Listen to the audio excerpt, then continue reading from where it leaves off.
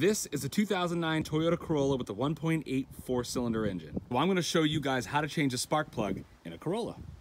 The first thing you got to do is remove the coil pack. These are your coil packs, cylinder 1, 2, 3, and 4. Coil pack's held on by a 10mm bolt right here. Go ahead and take that out, and then you can pull the coil pack right out. After you take the bolt out, the coil pack should just slide right out, just like that. Then you want to get a 9/16 socket, deep socket with an extension, and this is going to remove your spark plug.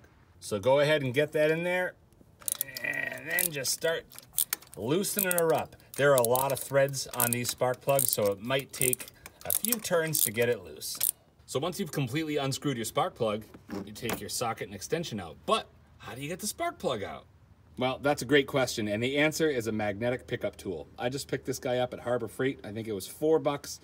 You got a magnet at the end, it telescopes down. All you gotta do is stick your telescoping magnet right down in here, and your spark plug comes right out, just like magic.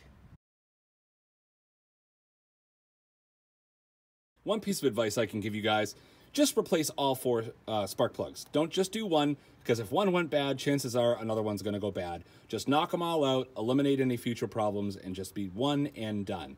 Thank you guys so much for watching. Hope this was helpful.